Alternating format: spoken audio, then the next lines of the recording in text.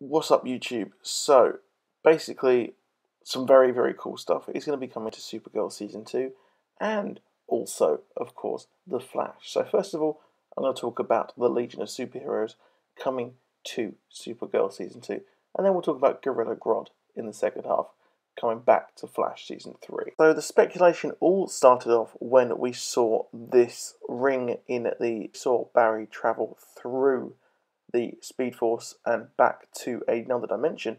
We saw it in the kind of little teasers they had, and we also saw it in Supergirl Season 2 as well. So Mon-El will be the one coming to Supergirl Season 2, who was a very, very big player in the whole Legion of Superheroes super team, and well, this is possibly where the actual ring that Supergirl found came from. In reality, Mon-El thought that he was related to Superman and, by association, Kara, but it turns out his name was actually Gand, and really he was a Daxamite, which is a group of Kryptonians who left the planet of Krypton to explore the universe. This Legion of Superheroes are from the very, very distant future in like the 30th century or something, so it's weird that that actual ring is there, and what the ring actually does is it allows team members who don't have the power of flight to, well, fly and translate languages. So it's kind of like the ring that is given to the Green Lanterns as well. So it's interesting to see how this is going to work and how they're going to add this in. Possibly it will link in to perhaps maybe a Rip Hunter Legends of Tomorrow storyline where they went back in time or something and then went to a different universe. We also know that Jeff Johns has hinted that pretty much the Legion of Superheroes is coming to a show that is in his charge. So, you know what, it's pretty much going to be Supergirl in my opinion, and this is going to happen.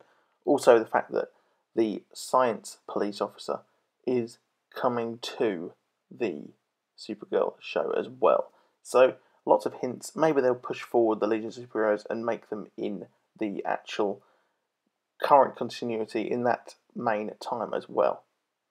Also, during a recent press tour for the upcoming shows, it's been confirmed that Gorilla Grodd will be coming back, as well as Gorilla City, for Season 3 in a 2-part episode, which is going to be freaking awesome because the Gorilla Grodd episode was one of my favourites, and to be honest, Gorilla Grodd is one of the best enemies that the Flash has ever faced in the comics and also in the animations as well.